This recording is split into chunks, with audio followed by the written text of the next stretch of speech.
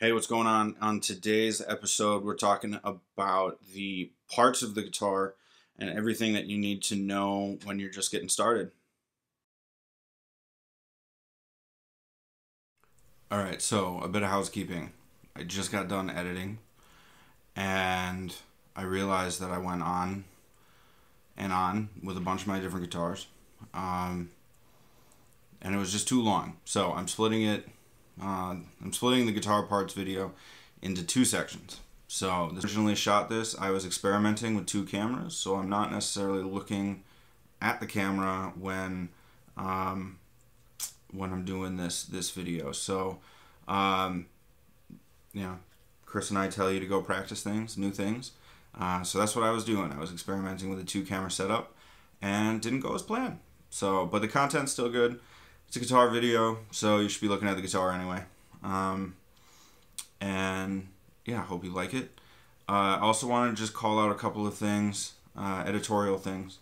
So in the acoustic section, I failed to mention that acoustics that have the electronics in them, you'll see the top of the body.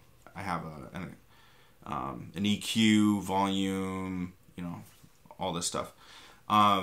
Typically for the acoustic electrics like that, there will be a compartment for a 9-volt battery. So that will either be as like one unit, built into the guitar, or it'll be, somewhere else on either the side or the back of the body for those electronics to actually work. So just wanted to call that out because I failed to mention that while I was filming the original video. Also, I need to correct myself. I mentioned at the beginning of this video the fanned frets that some guitars have, where instead of being straight up and down, they are sort of like this. And the thing that I said is that it would be like this diagonal up top as well as at the back, and that's false. Typically it will be longer up here for the top strings and then longer down here for the top strings, but a shorter scale length. So you can see it's like this, usually for fan frets, so that there's a longer scale length for the top strings, the lower strings, than the high ones. So again, this is just part of intonation, calling out my own mistakes. So yeah, anyway, all that being said, go to links to other great gear channels are in the description below. That if you need extra help, they do a great job of explaining the instrument or the pedals and all of the other amps or whatever that we will end up using. Also created chapters for all the different parts of the guitars that are discussed in this part 2. So, if there's something specific that you would like to see, by all means go look at that. So without further ado, here's part 2 of parts of the guitar. The other thing to talk about is scale length. What that means is from here to the top of the fretboard. What is that measurement? So I prefer a 25.5 inch neck. Those are longer on 7 strings or 8 strings or baritone guitars. You can see even longer, 27 inches, 28 even on some. Les Pauls, Gibsons, Paul Reed Smiths are smaller, either 24.5 inches in scale length or 24.75 inches.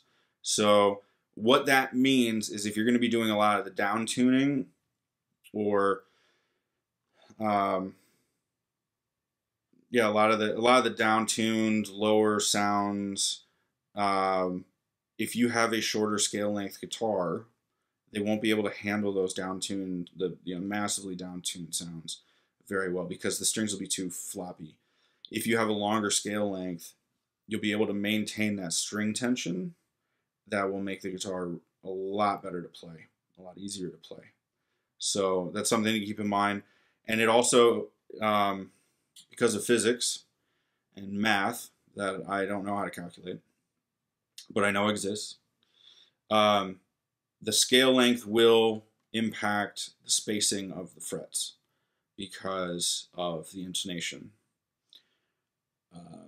That is a whole rabbit hole you can go into, and you can now find guitars that have basically squiggly lines for frets, and the claim is that they're more in tune, at each individual position on the guitar than just these standard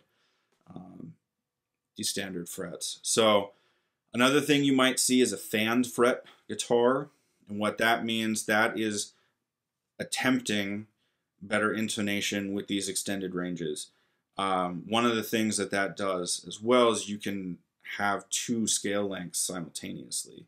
So the lower strings that will be doing a lot more of that punchy, maybe down tune, maybe not, can have a longer scale length than the top strings. And why is that? Well, instead of having the frets, like this, straight up and down, they end up being, other way. They end up being like this. So you can see how back here you would have a little bit more on the fretboard and a little less up top, and then same, it would push out the bottom part of the fretboard, and then the top of it would be back here, or whatever that ratio ends up being. So that fan fret piece is, again, part of an intonation, part of a feel thing. If that feels good to you, by all means, use it. If it feels weird and doesn't inspire you, then there are plenty of other guitars, right? Just find what works for you, find what you like, and go from there. This is an example of the inline style headstock. You can see all of them are up top.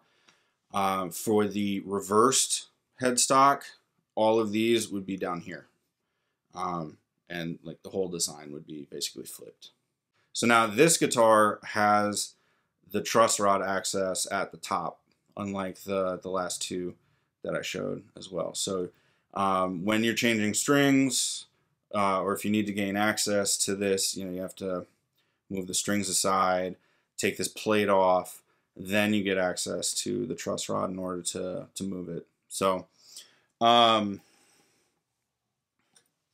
this guitar also has, this is a Floyd Rose bridge.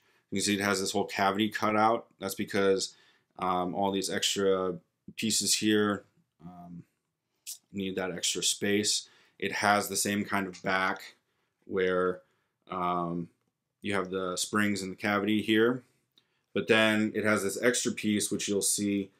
This is for a 9-volt battery, and you'll find this on guitars with active pickups or guitars with built-in preamps into them.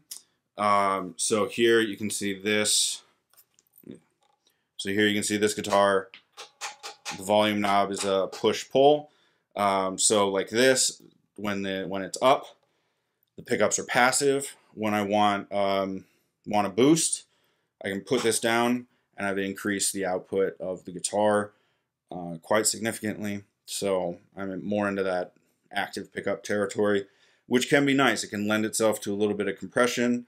I use it essentially as a built-in boost. So if I'm going to take a solo and I need to rise above the rest of the band, kick that on, and now you just have that little bit extra to solo with. So these Floyd Roses are notorious for changing strings. They make it a lot harder than the other bridge types, but you cannot do wham stuff, a certain style of wham bar work without the Floyd. So one of the things that this bridge has that the other bridges didn't are these micro tuners, and that's to help adjust the string after you've locked it down with the locking tuners, just for a little bit of extra adjustment. Or if you have a locking nut, which I don't have any guitars with a locking nut, but you'll see ones that have, well, it's just, you know, big metal pieces that come across, and they clamp the strings down, you know, right here, so that whatever you tune them to, the string doesn't move. One of the problems with that, though, is that you lose any ability to play anything here. This guitar also is different because it has a neck through design construction, and what that means is instead of coming here and having that bolt, the neck all the way down the body is one piece. So you can see the top has been covered, but this back part here, you can see where the two pieces of wood have come together around the neck, and yeah, that's how it's held together and constructed. So that can have an effect on tone.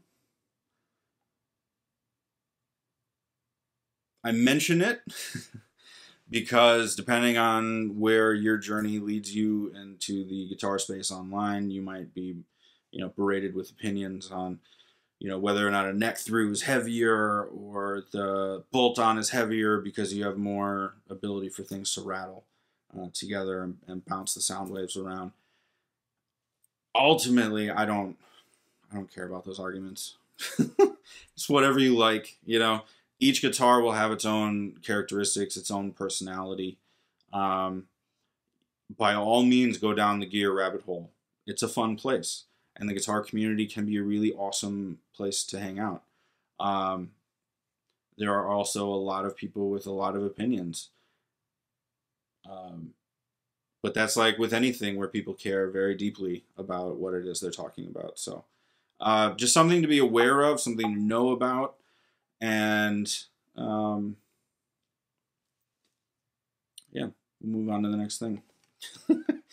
So this guitar also, like the Petrucci one that I was showing, is a 3-way selector rather than the 5-way. So what that means is it is either fully the bridge, fully the neck, or one of the pieces from each. And those are the positions there. The other thing that I have here are right here are individual coil splits. So what that means is if I turn these on here, now these are no longer humbuckers. They will play and sound like a Strat. If I can do only one of them, and then I can get kind of that hot telly sound where you have the single coil in the front with a humbucker in the back, also sort of a hot rodded Strat sound out of that.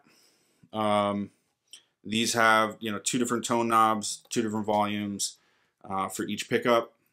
It's just the way that we did it when my dad and I built this guitar. So that was the experiment piece, with just getting used to doing it. So realizing I have to clean this guitar. All right, let's talk acoustics. All right, acoustics. So same kind of thing, right? You got headstock tuners. You can see they are not locking. Got my little clip-on tuner here. Parts to call out. This little design spot around, so this middle piece, the sound hole. Very obvious thing. You can see this has a little pick guard as a design element here, but it also helps with fast strumming. The design little inlays around the sound hole called a rosette. You can see the bridge on these are glued down into the body, and you have the pegs that hold the string in place. So that's largely the difference there. Shorter scale length. You can see this is a single cutaway version. On this particular guitar, it's an Alvarez, you have the electronics built into it. Get that lined up here. So you have a little bit of EQ, you have a phase switch, you got some volume. We've got a mid-frequency thing on there, which is cool. There's a built-in tuner. Some notch, some phase, some level. You can adjust just the amount of pickup that's coming out. So, yeah, it's been a while since I've looked at that. So it's good because it'll control the sound. This guitar, and you'll see this on acoustics, not only is this the strap hook, but it's also the output. So you plug your guitar, or you hang your strap there, plug your cable in, and it's all one piece so that it's not distracted. A lot of acoustics, you'll see the strap hook here, and some old guitars, vintage ones won't have this top button, but the strap will tie. They'll tie it on the headstock. They'll tie it on the headstock here. You'll see little pieces of leather or whatever holding it. Just again, some nice to know, some nice to know pieces. You can see here this white material around the edges that's binding. You'll find that a lot on, well, a lot on acoustics, but then also certain electrics. Like I'm looking at my Les Paul has it, my Ibanez 8-string has it. All my other ones don't. So yeah, anyway, things to call out there. Everything else, same stuff. This doesn't really have any inlays except for at the 12th fret. Personally, I like that design, but when you're teaching lessons, it doesn't really help. But on stage, this thing's awesome. Later on, we can talk about tone woods. I mean, that's a whole episode on itself. So, all right. So yeah, at this point, we're gonna call it good. Thank you for watching. All the different housekeeping stuff. If you're on YouTube, click the thumbs up button, comment, subscribe. If you want me to cover any particular topics, or you want Chris to cover a particular topic, any questions you might have on different parts of the guitar, or any lesson ideas, things that you would just like to hear a discussion on, by all means, let us know. Drop a comment. Yeah, like, comment, subscribe, share, all of that. It really helps us out. And stay tuned for the next one, and we'll see you down the road. Thanks.